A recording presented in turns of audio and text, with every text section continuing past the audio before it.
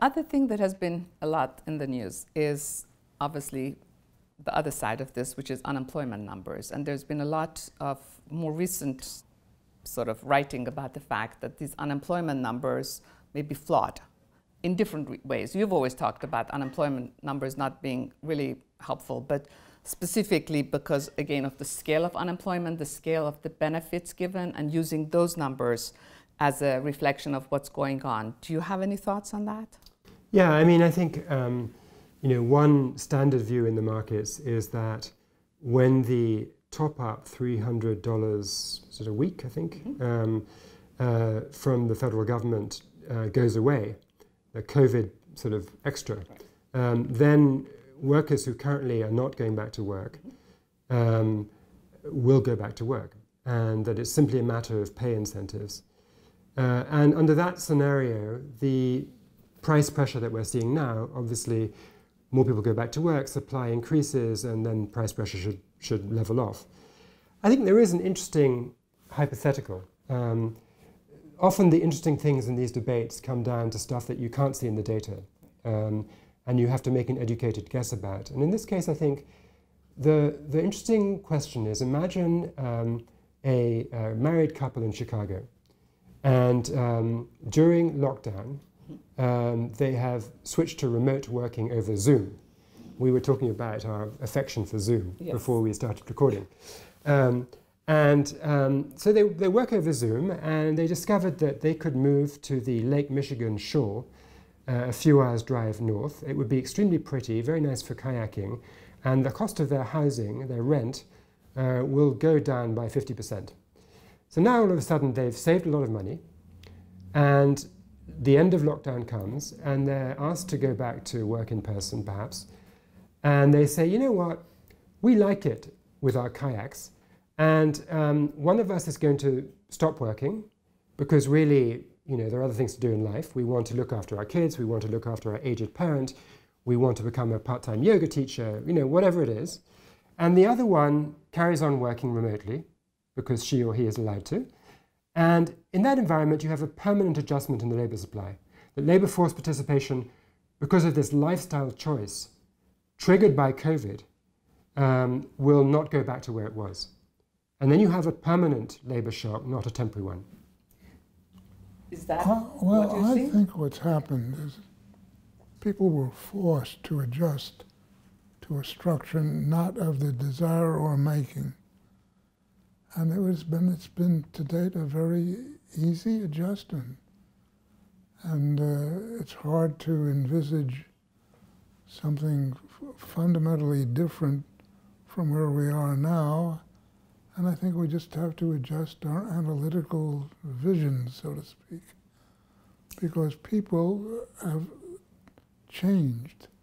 The issue of the extraordinary imbalance that has been created by the virus is very hard to realize its dimension until you see the data. And the question basically is that has been the major factor in engendering how the system works, who decides to move and not move. And the effect of that arithmetically is unquestioned. The only thing is there are people who have that choice. There are others who do not have choice, whose jobs do not lend to doing it remote.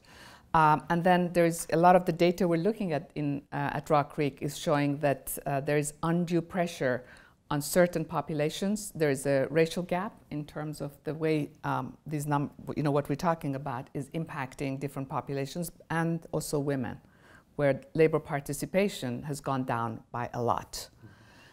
So these adjustments could have major social and long-term economic impacts that go beyond what the models are showing us. Yeah, well, but we've seen those types of adjustments previously, and the system not only recovered, but prospered. And I think the word prosper is important because that's what we as Americans ultimately endeavor to do. And over the generations it's worked. But the generations have changed and people have changed. But much of the same American attitude towards activity and wealth and the like, it's really fundamentally what came out of our past. I think that's a pretty powerful point. So that's, you know, you're on the side of the economy thriving based on where we're going. On your point about you know, the disparate impact, Afsani, I'd be curious to see what you think about this, because I know you think a lot about these issues. I saw a chart indicating that the reservation wage for men is something like 33% higher than for women.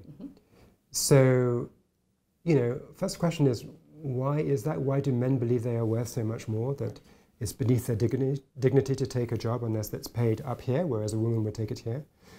And what does it mean for relative unemployment rates? I mean, will employers respond by hiring women and just letting the arrogant men stay on the side? Or not so arrogant, but I think, I mean, seriously, I really find the whole debate about unconscious bias to be really powerful. And some of it is conscious, but a lot of it truly is unconscious. And even in workplaces where people do believe in equality of wages, that force continues.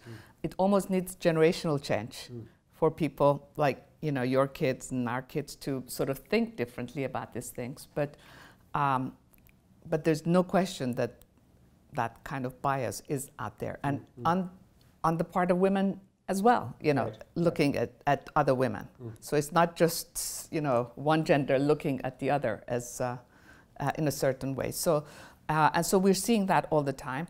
At the same time, I think the impact in, you know, two areas where we're seeing higher for women. One is in the US, two is in lower income fragile states. Those are the two